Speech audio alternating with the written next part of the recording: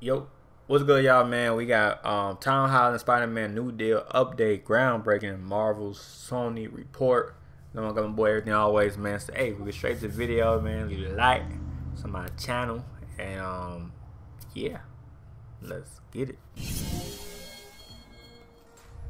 What's going on, guys? Welcome to Everything Always. My name is Michael Roman, aka Allfires. Although it feels like an age ago, it was only a month ago when Tom Holland was still on the press junket for Spider-Man No Way Home, saying stuff like, if I'm still playing Spider-Man by the time I'm 30, I've done it wrong, maybe it's time for me to move on. I'd love to see Miles Morales in the MCU, etc. But with its success in his most recent thank you to the fans via an official Sony release, he said he hoped to do it again and again and again, echoing what producer Amy Pascal had said just weeks before that. Three she Spider-Mans. had anything to do with it. He'd be playing Spider-Man for a long time. Well, now we've got an industry insider update behind the scenes, and it is all good news for those of you who want to continue to see Tom Holland in the Spider-Man suit. We're breaking. Now, Tom Holland for this generation is the best. For this generation, you know, he the best Spider-Man, no cap.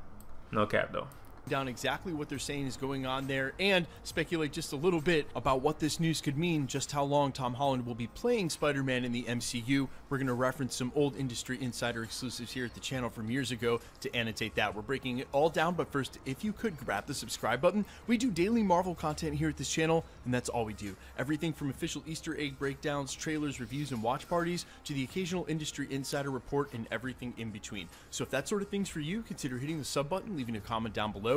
That'll automatically enter you for all our giveaways, including our next PS5, which we're headlong into. If you want, stick around to the end of the video. We'll get into all the giveaway stuff again there. Okay, so today's update comes from everybody's favorite anonymous Twitter scoopster and industry insider, My Time to Shine Hello on Twitter. A great follow. If you're not familiar with who this is, he's provided a ton of information about what's going on at Marvel Studios behind the scenes and, of course, specifics about Spider-Man No Way Home. That's why we're giving him a lot of reverence here going into the new year. He tweeted out less than 12 hours ago, quote, Tom Holland is making the deal of his life, insinuating that whatever's going on right now behind the scenes for his contract extension is going to be absolutely insane, maybe the biggest we've ever seen out of Sony and Marvel Studios. Now, as given his contract, No Way Home was the last film. There's one other crossover appearance left for him. A lot of people are pointing to Morbius, Craven, not the next Venom film, as that supposedly would be part of an extension, but originally here on the channel, all the way back in 2020, so almost a full 2 years ago,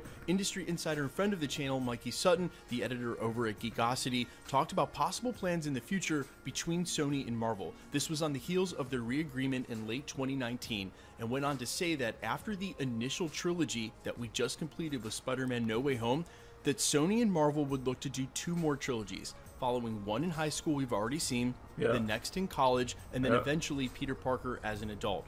3 trilogies, 9 movies, plus all the crossovers. Well, we're only 3 deep, which means this extension that My Time to Shine Hello is referring to as the deal of his life may include at least 3, if not 6 more Spider-Man films, so 2 trilogies, plus all of the adjacent crossovers, which are sure to include things like it wasn't. I realized crossovers too. So yeah, Secret Wars, Avengers 5, Venom, Morbius, and I realized he's still part of Avengers. So I mean, wait, is he part of? Well, yeah, he probably still part of it. Especially Kraven the Hunter with Aaron Taylor Johnson, that's set to start filming the end of this year or the middle of this year, maybe even presumably released in the next 24 months. All of these films, all the plans for Sony with all of these adjacent villain stories, an eventual modern-day Sinister Six, all of the adjacent storylines for Marvel that aren't Spider-Man directly related, there are so many movies they're going to want him to be in, both in the MCU and Sony and for other projects. It's a lot of movies, I ain't gonna lie. I literally can't count. So if this ends up being like a 12 or 15 picture deal, you can imagine what the dollars are going to look like, and I actually don't even want to speculate.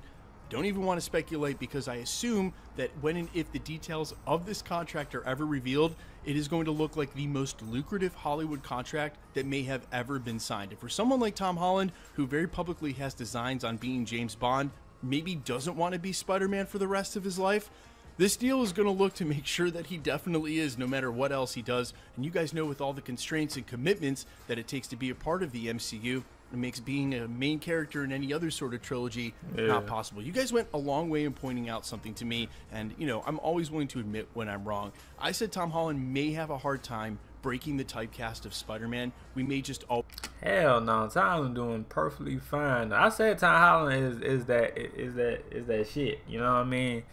Tom Holland is that shit for this generation.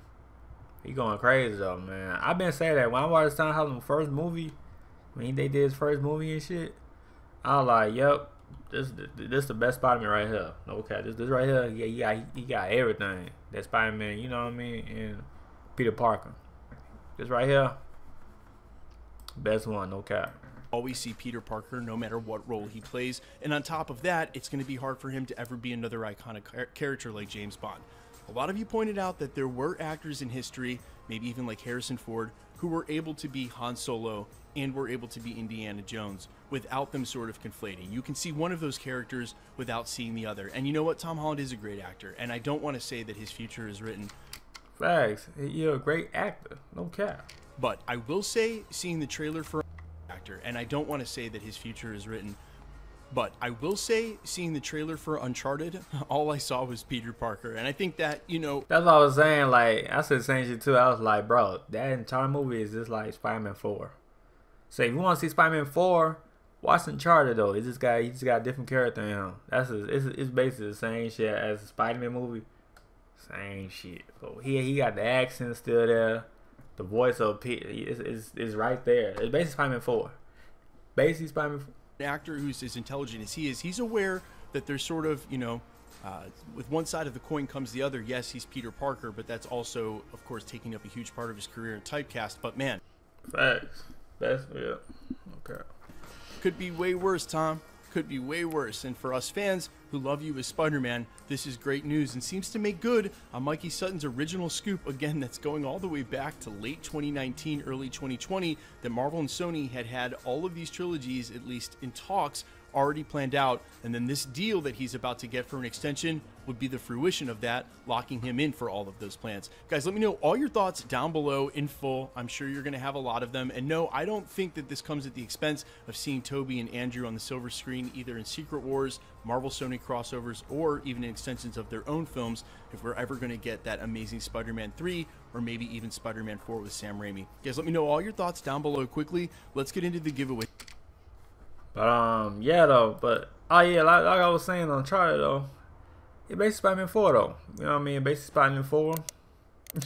You know what I mean? So I'm definitely watching Uncharted though, cause Tom Holland though. You know, Tom Holland in that bitch. Not saying cause Tom Holland in that bitch. I'm watching cause Tom Holland and the other dude, other actor.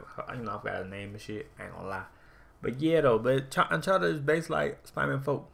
You know what I mean? Based like Spider-Man, cause he got the same stance as when he in the plane, like he like that. So basically saying they got an accent too, you know what I mean? That voice change, you know. But yeah though, but hey, leave a like to my channel, man. Let me know what y'all think about the new deal update. Let me know in the comment down below. But yeah, like, sub, and yeah, alright, peace.